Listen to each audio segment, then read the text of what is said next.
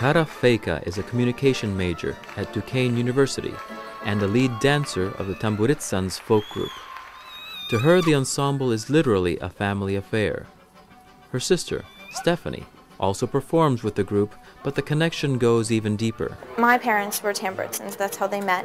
I've been involved with Eastern European folk dancing since the age of 3, so I've been doing this for a very long time. It was just the most amazing experience to come at your first show at home and see all of these people cheering for you and crying and laughing. Her mother, Darlene Feika, is the group's director for media and development. We love it so much. We love the traditions. We believe in what it is that the Tamburitzans promote.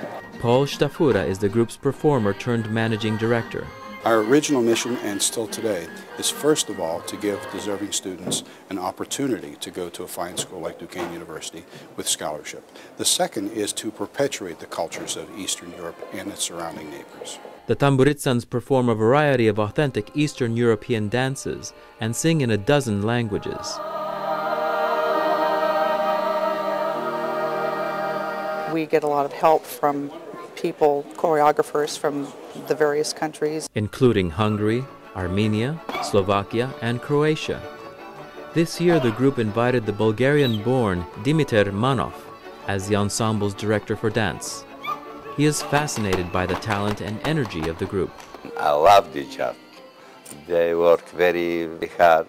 They are very nice people.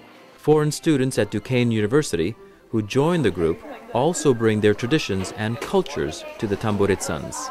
I think it's a lot of fun. My boyfriend is one of the international students. The costumes also reflect regional variety. They are brilliant and colorful, and most of them are original imports from the particular country represented on the stage. They may not be all handmade by little women in the villages like they used to, but we do try to be as accurate in our representation of that country's costuming as possible. Paul Stafura says it is a way of life that holds them captive. They do perform 80 concerts all over the United States, so they're traveling every weekend as well as time when school is not in session. We do about 40,000 miles on the bus a year. Mr. Stafura says they are the hardest working touring group today in the United States. Finding a balance between their studies and dance is challenging, but it is also rewarding. I live with everybody at school, so it's we're around each other, but it's it's a lot less hectic whenever we're at school because we're not running around and saying, "Oh, do I have my extra? Do I have my makeup? Do I have this?" And but on stage, it's very exciting and thrilling to be in front of a whole group of people. For many performers, like Amanda Snyder, the Tamburitzans is their second family. It's really nice for me to know that I have 33 other brothers and sisters, per se, that will be here for me.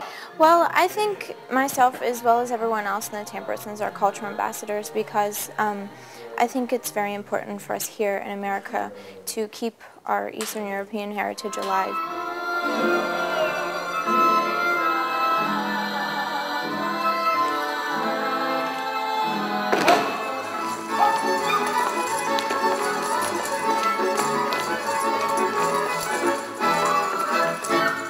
Perhaps the greatest mission in the world today is to promote peace and understanding among peoples and nations of the world.